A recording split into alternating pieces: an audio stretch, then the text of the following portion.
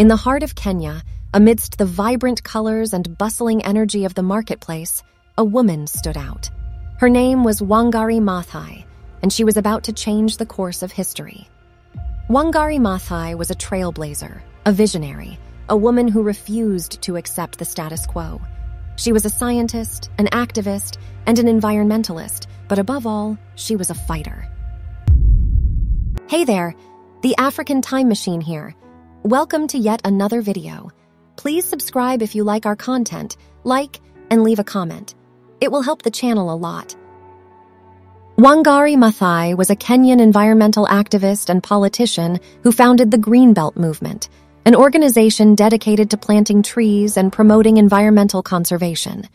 Born in Nyeri, Kenya in 1940, Maathai was the first woman in East and Central Africa to earn a Ph.D., receiving her degree in biology from the University of Nairobi in 1971.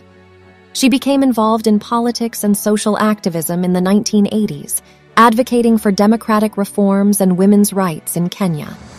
In 1977, Maathai founded the Greenbelt movement, which encouraged rural Kenyan women to plant trees as a way to combat deforestation and soil erosion.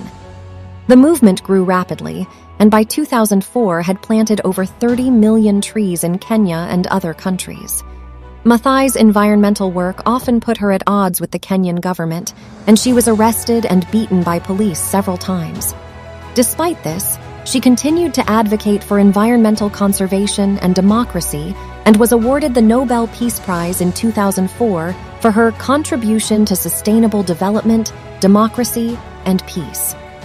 Maathai served as a member of parliament in Kenya from 2002 to 2007 and continued to promote environmental activism and women's rights until her death in 2011.